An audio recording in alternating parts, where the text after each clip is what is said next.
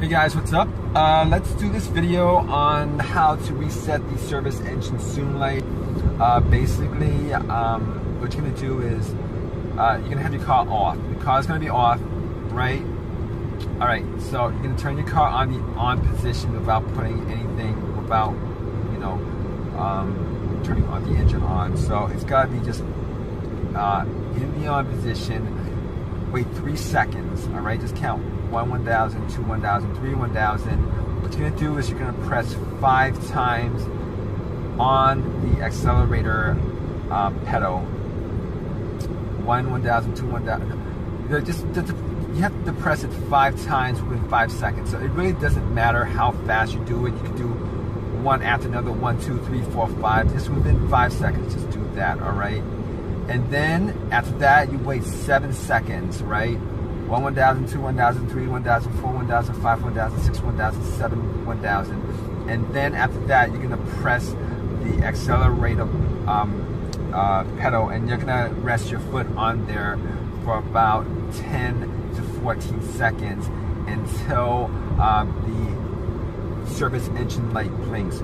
Once it blinks, you can then take your foot off, turn it off, and turn it back on, and that should reset the pedal for you guys. So I'm gonna go through this live demonstration right now. So basically the car is off, right? You're gonna turn the car on, and on does not mean that the clock light is on. On means that, you know, that the whole entire light is on. So 1 2 3, all right, foot pedal, 1 2 3 4 5, and then count to 7, 1 1000, 2 1000, 3 1000, 4 1000, 5 1000, 6 1000, 7 1000. All right, so put your foot on the accelerator, 1 1000, 2 1000, 3 1000, 4 1000, 5 1000. So here it is. It's blinking immediately. Normally it takes about 10 to 14 seconds for it to blink. So since it's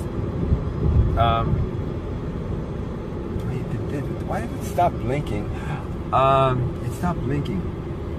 It's not supposed to do that. All right, let me try it again. All right, it's off, right?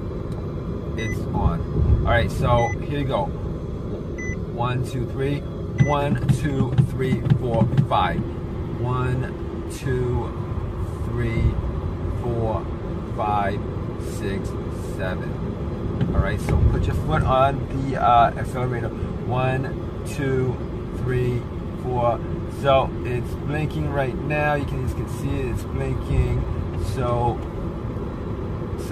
all right. So you guys turn it off and then turn it back on.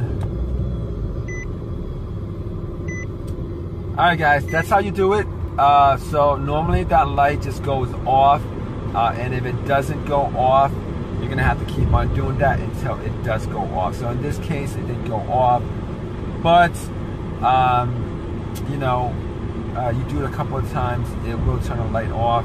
Or if you guys have an issue that's you know, one of these issues where, you know, there might be a huge emissions leak in your car, and that light is probably going to stay on for quite a while. But normally, if I wanted to do this without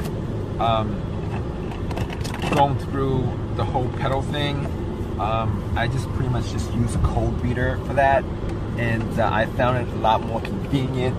Normally, I don't like codes on my car, so what I normally do is,